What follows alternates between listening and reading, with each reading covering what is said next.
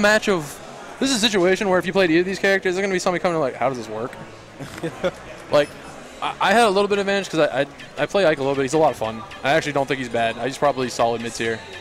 Yeah, I play him for fun. I fuck with him, but for friendlies, I'll play with him. And, I mean, he definitely knows how to play the character. He hit me with the B, the eruption. Got the one frame on the recovery. Ooh. So that's, again, if you can hit those, even if it's like, he hit it once, so I was afraid to recover normally the rest of the game. Because he hits you with that, you're dead. Yeah. If he hits you with the one frame, there's nothing you can do. Especially if he charges it for a long time. Yeah. So that's why you gotta be kind of scared. You gotta be scared of it because you can charge it forever. So it's like you can take your time trying to recover. You're not gonna bait it out. Yeah. You're just gonna hold it. I think maybe I think Pit maybe could stay off stage long enough. No, maybe. I don't even know if he charges at the right time. That's the thing. But yeah, we'll see him. Actually, this is gonna be kind of hard for him. I believe. Maybe you know. I'm trying to remember. I believe if you charge it long enough with the eruption, I believe he gets armor on startup. I believe there's a certain percent, or not percent, but time. Maybe you can correct me wrong. I play him a little bit, but I vaguely remember that's a thing. So if that is the case, good luck recovering as Little Mac. You have to sweet spot that perfectly. Because that's one of the things you'll do. Like, you'll try and catch, if someone's just waiting on the ledge, that's one of the things you can do, especially what Ike will do.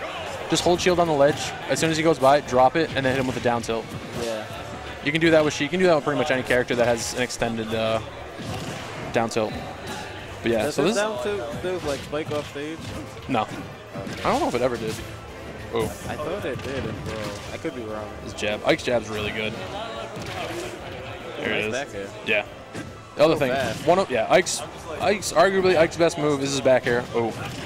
But that's the thing you gotta be careful of. Remember we were talking about before, where good players can do stupid stuff and get away with it because like you would never do that. Yeah. Here he goes. He's just gonna charge the up smash. KO punch is on. Ooh. Oh, he was ready for it. If he held shield there, he was dead. There it is right there. Again, you want to be careful for that. All right, so KO punch is down. Ooh, probably should have waited. There wasn't much option he had there. Oh. Although I did learn something about Ike. I found. Oh.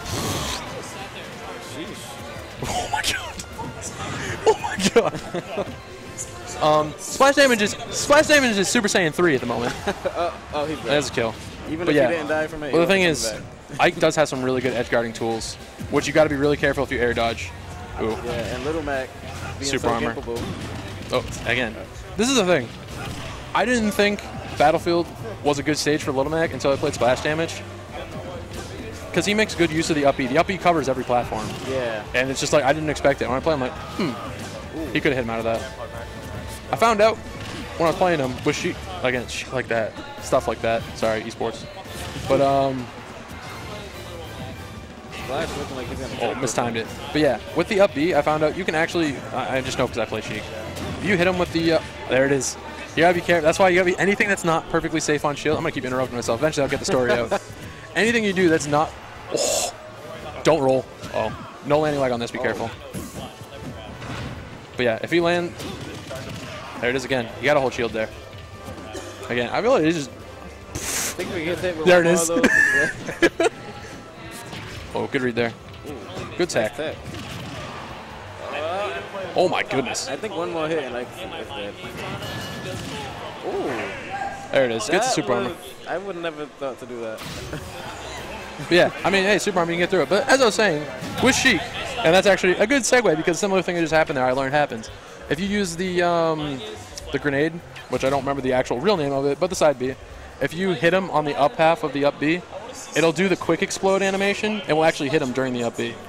I found that out randomly. I was like, I'll try it. I threw it at him, it hit him, and then just blew him up. I did it like 3 or 4 times in a row. I wish I had figured that out. Yeah. I mean, it helped. He kind of started adapting, but one time he actually tried to use it to recover because he wasn't going to quite make it. And I'm like, ooh.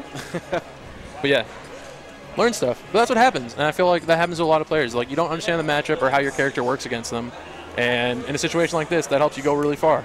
Yeah. But hey. And then the goal is you gotta keep trying to keep it up. You set the bar on the first tournament you come with if you come and show up. But then once you're in the limelight, people know what to look for.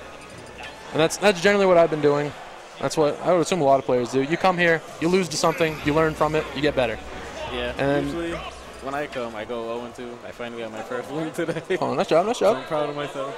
Oh, that's how it works. But because right now I have my sets on. I want to make the PR. I feel like I can. I've played a lot of these players, but that's my goal. If I make it, that's a good start, and then from there I'll try and move my way up. But yeah, last time when you were at Havenshine, you played pretty. I did really well. That was ridiculous. And then I had a bad week last week, and then this week, I mean, I guess I felt bad at first, but this Burandin kid is going as far as he is right now. I don't feel as bad. Yeah. Like, I was like, that's also one of the things. I guess it's sort of a psychological thing, and I feel like that's why I was doing so bad last week. But you start playing these characters, there's like, oh, this character's low tier, this character's like bottom third of the cast, and you lose to it. I'm playing Sheik that everyone considers to be like the best character. It's like you lose to it, and it's like, God, am I a terrible player?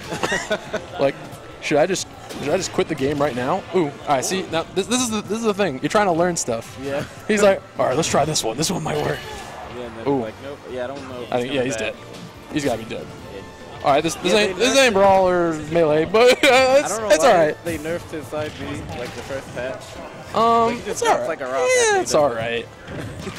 I mean, hey, Splash is putting in damage. Splash is putting in damage. Haha. See what I did there? I didn't even know what I was doing. That's not gonna work. Yeah, I wouldn't balance that. No, you should do what I said before. Oh. Oh. Just hold shield and down tilt after it comes through. Now, down. There it is. Hey.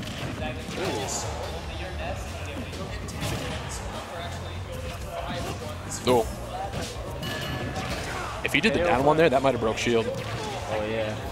That's the other thing. A lot of people don't understand. You can just do that to people. Like you just charge as hard as you can. It's like that's the thing. Because a lot of what people consider to be the good characters in this game have good options against shields. Yeah. And like I was saying before, I mean, there's the comeback mechanic, but then there's characters that probably get underrated even though they have really good options against shield. That's probably it. Yeah. Not good DI there. Nice two-stop. But yeah. So the adaptation coming through right now. And now that he's finally learned how to combat the up B, let's Splash is gonna have to get a little creative. He's probably gonna want something. Let's see what the bans are. I'm gonna guess. I bet he goes Castle Siege, unless it gets banned out. If not, if FD doesn't get banned, he should pick one of the Omegas that have the. Actually, does he really want the flat platform? Albert. All right. Albert. You can kind of shark with the up B, I guess, but. Oh. Just runs with a dash attack immediately. That was a full glory max tactic. I do that sometimes. That's really fun. It's like you're not gonna react to this. Just keep running. Just dash attack. Right. I've literally done that for like a minute. It's really fast. It's good. I thought he was gonna do an up B. I think what Burandin gets the jab. Oh, he did it too soon. Missed it.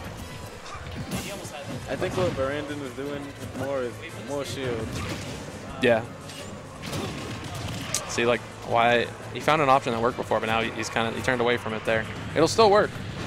He doesn't. Oh, if he would have right here. countered. Oh, he's dead. And KO punch is gone. So the comeback factor, he's gonna need to get it back if he wants it.